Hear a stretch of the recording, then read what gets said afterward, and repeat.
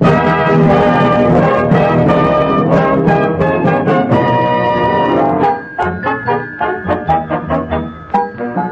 invite you to enjoy Life. Life with Luigi, a new comedy show created by Cy Howard and starring that celebrated actor, Mr. J. Carrol Naish, with Alan Reed as Pasquale.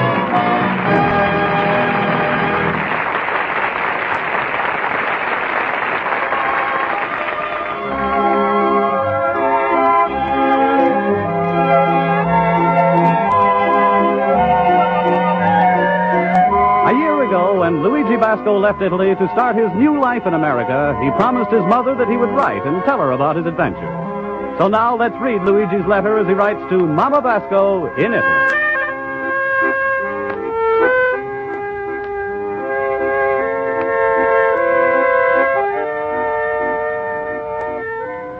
Dear Mamma Mia, in your last letter, you ask why I don't write any more about my antique business.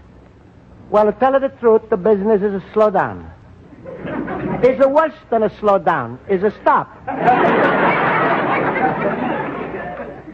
Maybe the reason my little stories are no good is because in this country, everybody is to buy things in a big department store. I think even if you want to buy a little store, you got to go to a big department store.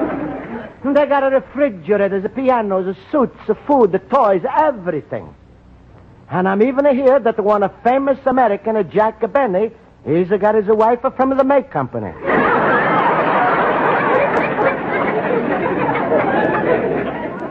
Anyway, Mamma Mia, after more than 1 year in my store, I'm sold most of my antiques, but I'm got no money to buy new antiques. Only antique I'm got left is my Paul Revere silver plate. It's really beautiful. You know who Paul Revere was. He was that famous American jockey.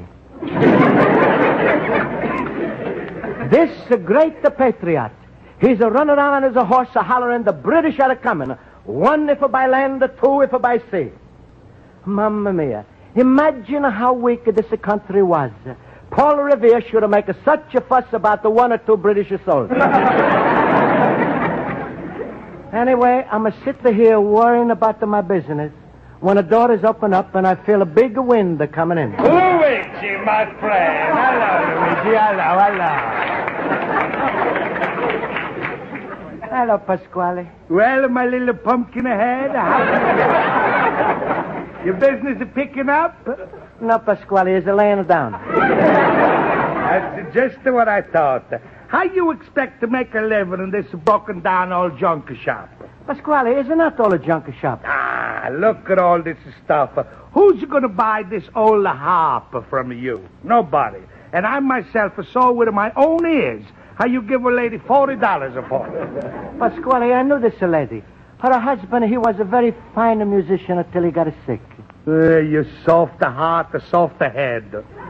What are you going to do with the harp? A slice of hard-boiled eggs? I suppose you're going to become a millionaire with that dirty Paul Revere silver plate you got in the window. Pasquale, have a respect for Paul Revere. You don't know this, but Paul Revere was one of the greatest silversmiths in this country. I know. So what? So he's a ride around his horse all day, and he's a yell hi-oh silver. I don't know. Look, who's going to teach me geography? Pasquale, you mean a history? History, eh? Luigi, when a horse is a run, does he hiss or does he jog? Well, he's a jog. Then it's geography. Luigi, I'm not come in here to make you feel bad. I'm going to come in here with a proposition to take all of your troubles off your hands. Really, Pasquale? What? Well, you don't have to sell anything. I'm offering you what they call in America good old-fashioned horse trade. Horse trade? That's right. I take your store, you take my daughter Rosa. Pasquale, I'm no one to trade. You keep your horse.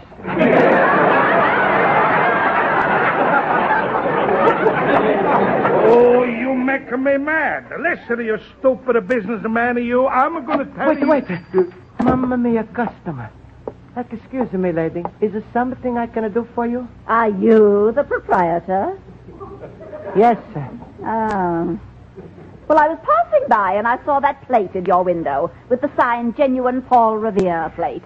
Tell me, is it a genuine Paul Revere? Lady, if it was not genuine, I would have a sign that says say fake Paul Revere. Ooh! Lady, believe it, this man. This is a Paul's plate. You see how bumpy it is? That's because Paul is making it while he's riding on his horse. Please, Pasquale, I take care. No? What are you asking for it? $25. $25 for a Paul Revere plate? 15? 15? Please, lady, it's no use to bargain. $10 is my last offer. $10? Oh, but that price it simply couldn't be a genuine Paul Revere plate. Lady, I'm going to give you my word. It's a genuine Paul Revere. Look, you see the marks on this plate?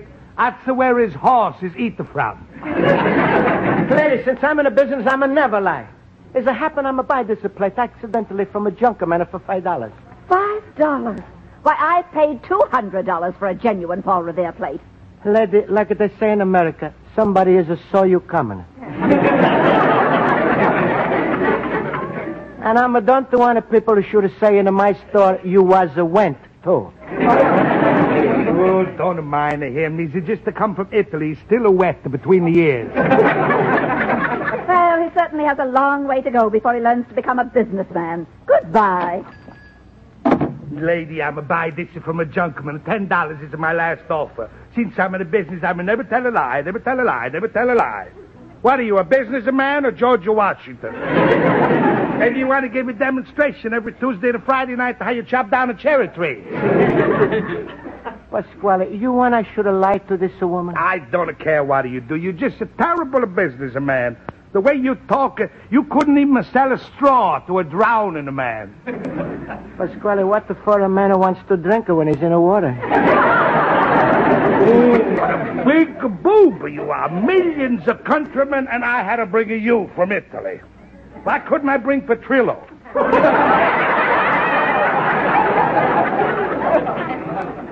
Petrillo? Sure. There's a man who's make a bigger success. Every time if somebody's to go peep, but there's a piccolo, he's to get a penny. Pasquale, I know I'm a better businessman, but what am I going to do? That's the way I am. That ain't good enough in America. I'm sick and tired of you softer words that are giving $40 for a broken down harp. I'm washing my hands off of you and throwing away the Brillo. Please, Pasquale. Furthermore, you owe me 4 months of rent. I want it right now. But, Pasquale, I'm no got. Get. Go out to find yourself a job. Job? That's right, a job, a G-O-B. And if you don't get a job, I throw you out of the store. And when you're down and out, there's only one place you can go, the FHA. FHA, what's that? Flopper house for aliens.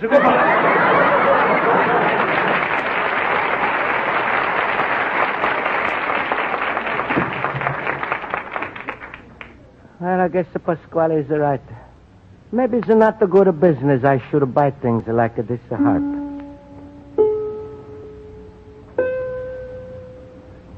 But it sounds so pretty.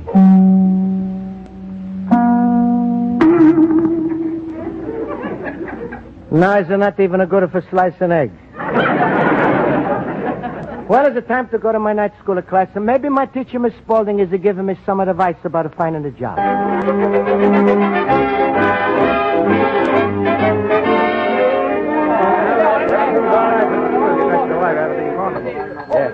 All right, class. Quiet, please, please. Now I'll call the roll. Mr. Basco? I'm here. Mr. Horowitz? I'm here. Mr. Olson? I'm here. Mr. Schultz? If I ain't here, there's a very good-looking fella wearing my suit.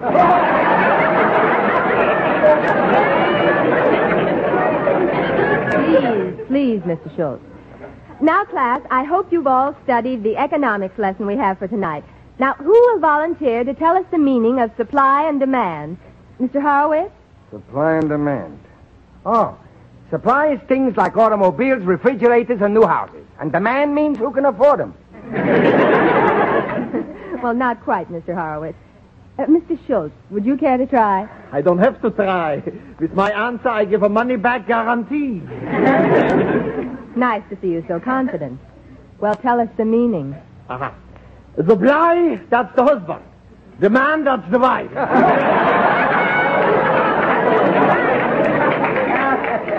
Thank you, fellow sufferers. All right, Mr. Schultz, sit down. Mr. Basco, can you explain supply and demand? Well, demand, that's the Pasquale. Supply, that's the Rosa. Mr. Basco, are you having trouble with Mr. Pasquale again? That's right. Because I'm not paid the rent, he wants I should marry Rosa. So now they're coming out in the wash? What wash? Rosa is the whole laundromat. What else did he say, Luigi? If I don't pay him the rent, the money, he's going to throw me out in the street. Oh, that Pasquale. He's so tight he could squeeze 2 extra hours out of an all-day soccer. Mr. Basco, what's wrong with your business? Aren't you doing well? No, Mrs. Spaulding. I'm not such a good salesman. And now Pasquale says I must go find a job. What the kind of job I'm a good for, huh? Luigi, if you want to learn how to sell, you got to go out and find yourself a job as a salesman. Yeah, but Schultz, maybe Luigi, by his temperament, isn't suited to be a salesman. Oh, isn't that poppycock? Anybody can learn to sell. Look at me. I never sold a thing in my life till I opened up my delicatessen store. Today, there ain't a case of heartburn in the whole neighborhood that can't be traced to my salon.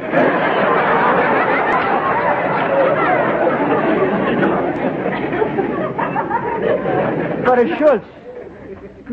Schultz, I can't make somebody buy what they don't want. Luigi, Schultz is right. You got to adjust yourself. You're living in a country, America, where everything is competition. And if you don't learn to sell, you can't exist. Everything is salesmanship. Everything? Yes. Certainly. Without salesmanship, we would all be bachelors. Schultz, I don't think I can be a salesman. Mr. Basco, it may be difficult for a man like you to see yourself as a salesman, but remember, some of our greatest men started that way. Why, our own president... That's right, Harry S. Truman. S for salesmanship and socks. Look how far he went. For the next 3 years, he don't have to worry about selling neckties. Well, that's right. The President of Truman was a salesman. Sure, and so was President Wilson. President Wilson, what did he sell? You never heard of Wilson's ham? That's right, Luigi. And don't forget Hoover with his vacuum cleaner. Well, sure, that's right. And look at that famous cowboy, Wild Bill Hickok. Made a fortune selling suspenders.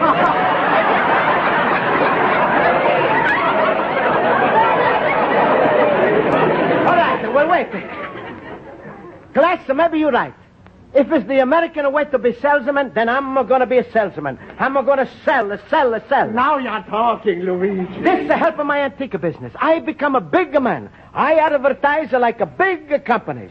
In the subways, on the billboards, in the magazines, in the newspapers. Is there going to be a picture of 2 beautiful girls holding antiques, and underneath it to say, which twin has got the Basco?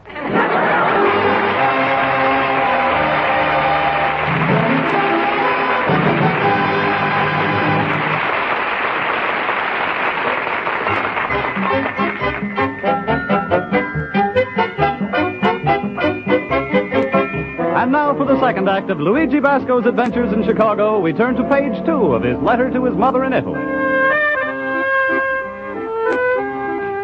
And so, Mamma Mia, your son Luigi has been thinking a lots and a lots. When I'm first to come over from Italy, I thought I'm open up a nice store, have a finer trade, honest prices. If a lady wants a Paul Revere plate, she's a buy. I'm no have to push her down her throat. But over here is not so. Everything is what they call a high-pressure salesmanship. They got a man, he's dressed in a white coat, he's a ride around in the streets, ringing a little bell and laughing like a hyena.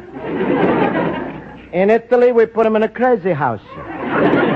Over here, he's a seller ice cream. Mamma mia, it's a scare me to be like this. But I'm not going to be salesman. So I'm sitting in my store looking at the harp. And I'm wondering when the Pasquales are going to throw me out. When the door is open up. Luigi, my fellow booby. Hello, Schultz. Luigi, don't look so sad. Cheer up. Smile. Remember, behind every dark cloud is a little sunshine biscuit.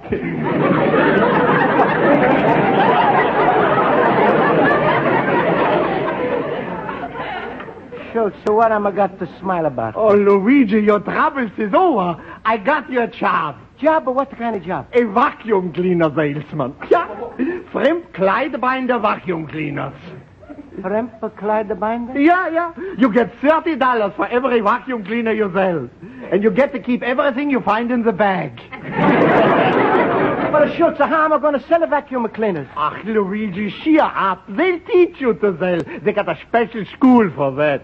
I bet in 2 days you'll be a Cracker Jack salesman. Cracker Jacks? I thought it was a vacuum cleaner. Luigi, you're getting me all verschimmelt. Now, look, here. Here's the address from that company. You go down there and they're going to teach you how to sell. Oh, well, all right, Schultz. And Luigi, don't be so frightened.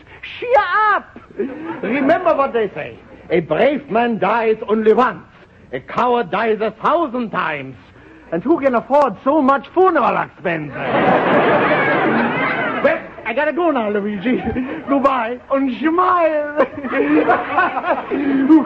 Oh, my rheumatism is killing me.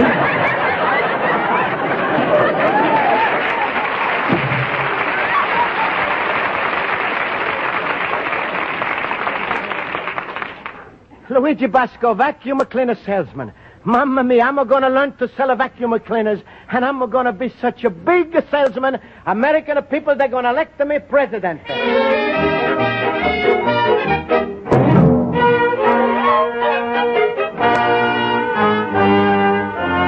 With thy chromium-plated pipe length, hail to thee, friend Clydebinder.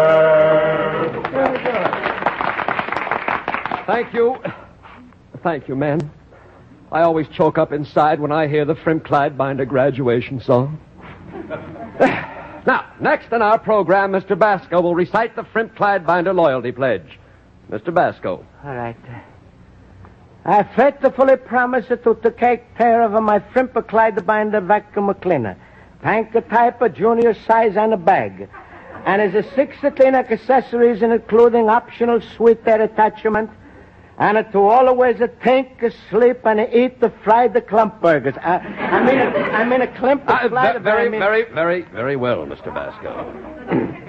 Now, men, I'm proud of you. Each one of you has successfully completed 27 hours solo on the rug.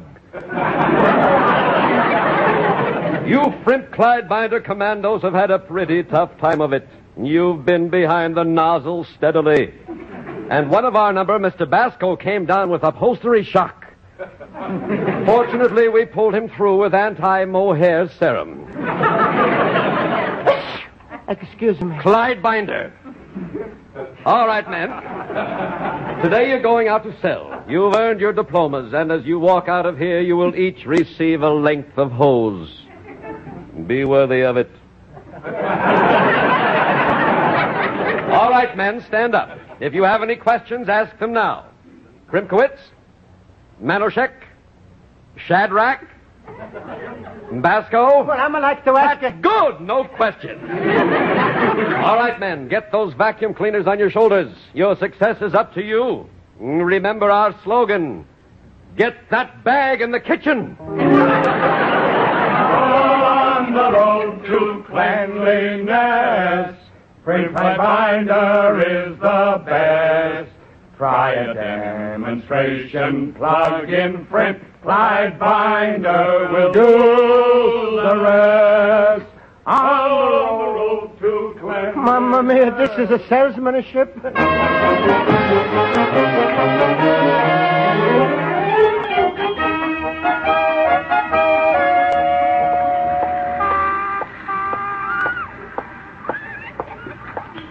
Mamma mia, it's the third time I'm a walk around the block. Well, I'm a got a ring of the bell of summertime. I'm a start to hear. I wonder how is it going to come out. Pardon me, lady. Don't want any. I'm a come out faster than I thought.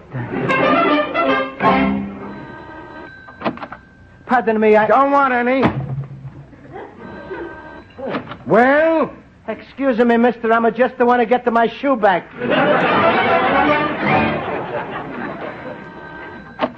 Yeah? Don't want any. I mean the lady... Never mind.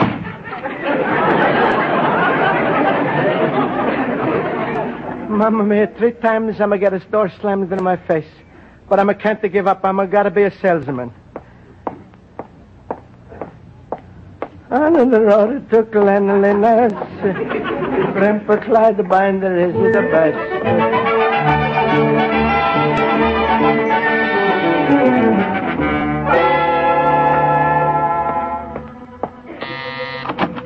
Lady. Mister.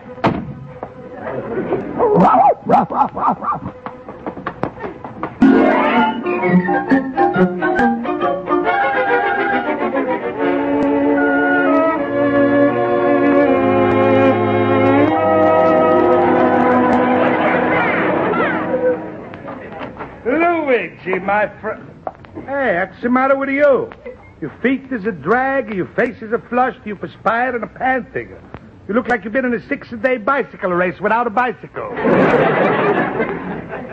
Pasquale, I was selling a vacuum cleaners. Selling a vacuum cleaners? You look like you've been fighting them. So you try to be a salesman, eh? Pasquale, please, don't make fun. I'm having enough of trouble.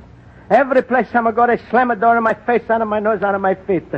One lady finally lets me in the house, but I guess I'm plugged the wire in the wrong place. Because if the lights will go out, the radios will blow up, and a 3 goldfish is electrocuted.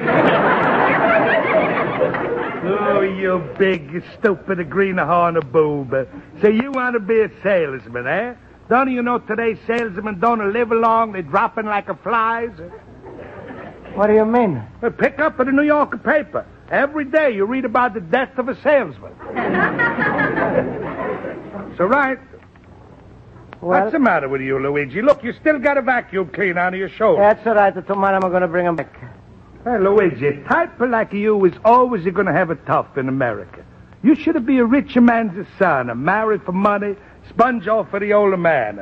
Be what they call a hypocrite. Please,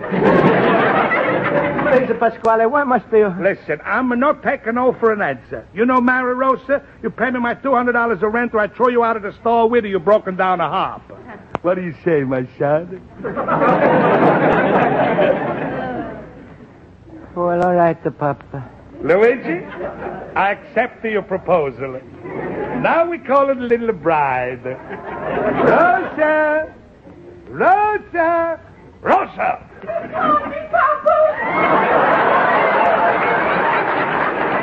Yes, my little pigeon. Say hello to Luigi.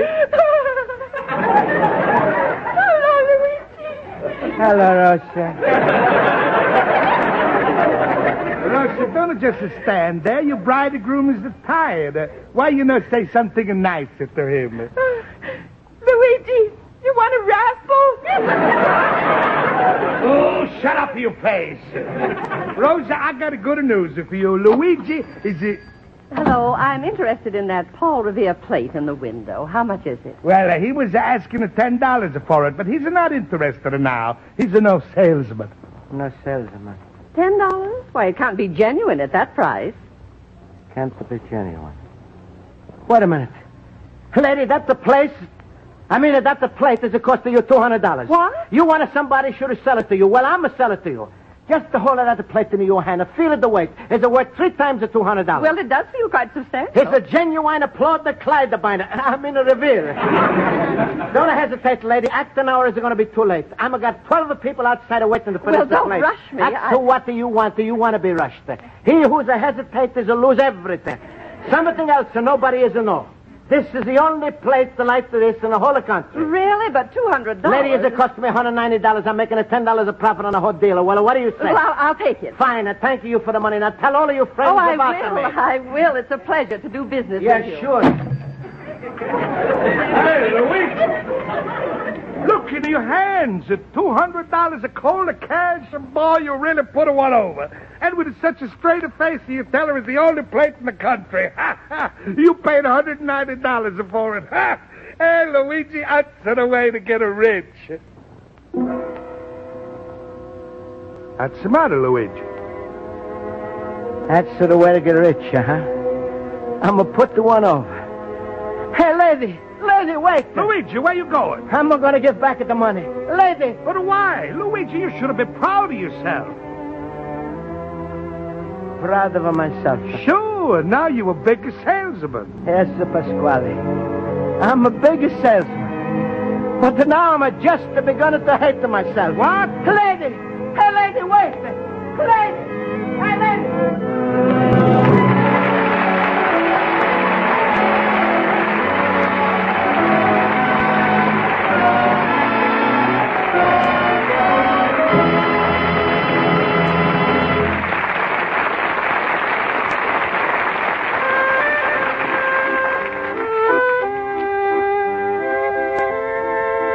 Dear Mama Basco, I'm no one you should miss your mail, but your son Luigi is still looking for a certain party, and he's not come back yet. I'm saw this letter in the store, so I'm finishing it for him. You know, something big has happened to your son today, Mama Basco. He's not to get hit by a truck. He's not have an accident. It's something that's happened to him on the inside. Today, your son is almost to become like he's almost to change into it's harder to explain, but your son, Luigi, is the same like he always was. And I think I like it a little cabbage head like that.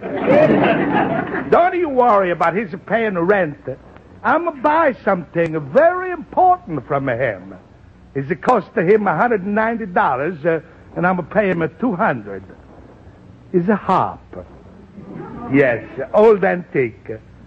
Hundreds of years ago, a sick musician's wife sold it for $40. I'm lucky to get it, no? Well, goodbye, Mama Basco. I'm proud to say I'm a friend of that little pumpkin ahead of your loving son, Luigi Basco, the little immigrant.